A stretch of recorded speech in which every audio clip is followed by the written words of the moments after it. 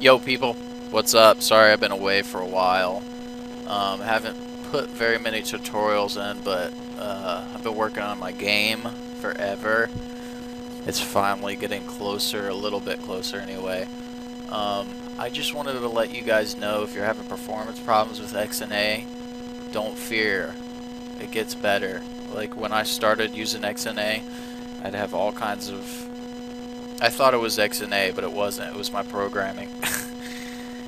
Basically, I just figured out how, well, I've been using a performance analyzer, and that's what I'm going to show you here. This is the built-in version. You can use different ones, but this one is for memory, and that's really, I didn't really look into memory. People always say, I basically did, you know, I made caches of objects and pools and different things, but I never really looked at, I never really used this tool, and this made life a lot better.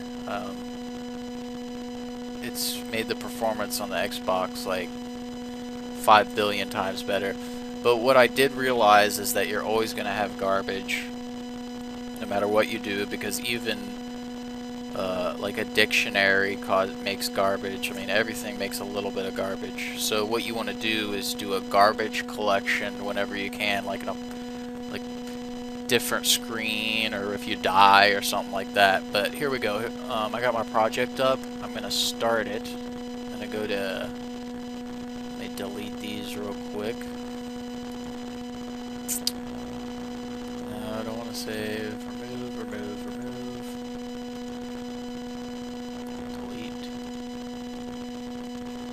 Delete. Okay, this is how you do it. Launch Performance Wizard. If you're using this, Ants has a really good one too. Instead of doing the CPU, which I always did, always thought that's where my performance problems were, but do memory.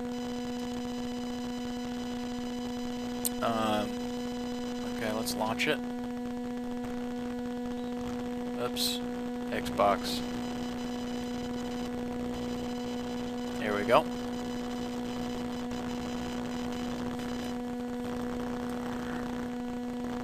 So it's recording right now. That was kind of dumb because we're going to have a lot of garbage. You can start it out paused. There you go here. I'll add a few bots. Spice it up a little bit. Now, since I'm recording the screen, my performance isn't as great. Usually I get 60 frames per second all day. If I turn the limiting off, it's even more than that, but just for demo purposes. Okay.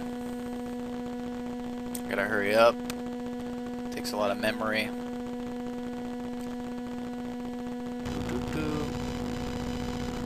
Yay!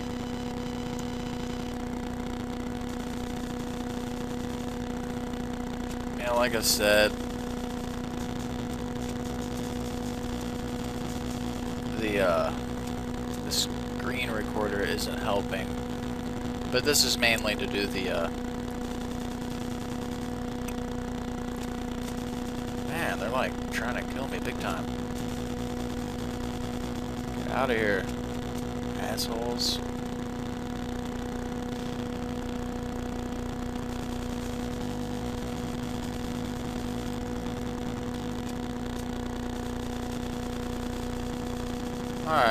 Alright, little bitch.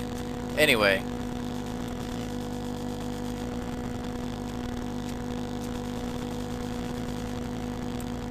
Get the drift. Okay, so I'll close this.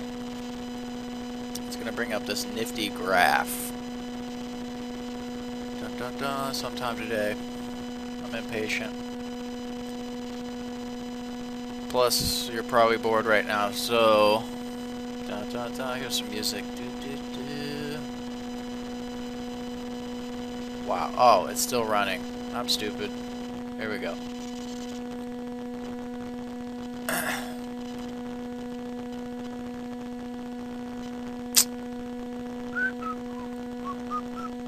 Analyzing. I'm gonna pause it for a second. Alright, I'm back. Here's the little graph. Basically, this is where all our where everything's being created. But you see all this top stuff, like, this isn't really good. So I'm gonna, because we loaded the map and everything probably from here to here, I'm gonna go out towards the end. Now, if you do this and you haven't done any tweaking, it might look a lot worse than this. I've been messing with this a few days, and it looks a lot better than when I first looked at it. So I'm going to pause again, because it's... Oh, well... There we go. That was quick. Okay. Now, basically, you're going to see a percentage in bytes what's being wrote to in memory. It's potential garbage. I try to... Anything that's being wrote to memory, I try to, you know, refrain from it while the game's running. Can't do anything about the sprite batch. Let's see here, link list. You'll see a lot of different things in here. It's good. If you go to up here and you go by functions, and then if you look at this little list, you have inclusive, exclusive. Exclusive means it pertains to that method that you're running.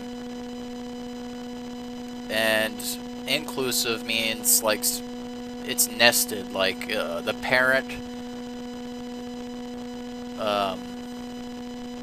What's a good way to explain this? Basically, anything inside of the function will be counted in an inclusive.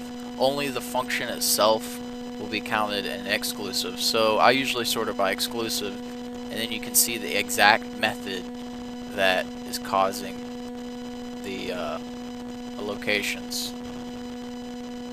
I mean,